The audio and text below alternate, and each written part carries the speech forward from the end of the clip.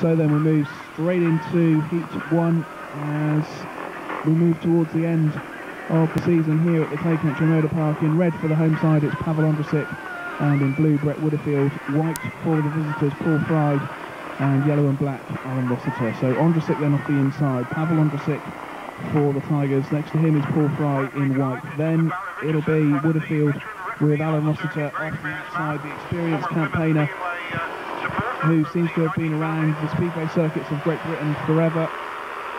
Away we go then, and who's going to get away quickly?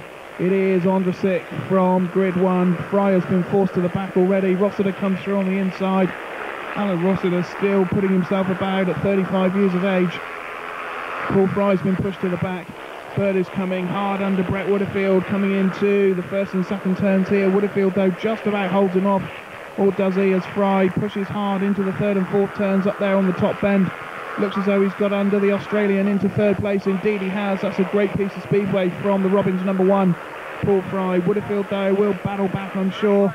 Meanwhile at the front, Ondrasik leads it from Alun Rossiter as we go into the last lap here. Ondrasik leads by an absolute straight, with Brett Woodifield chasing the two Tigers.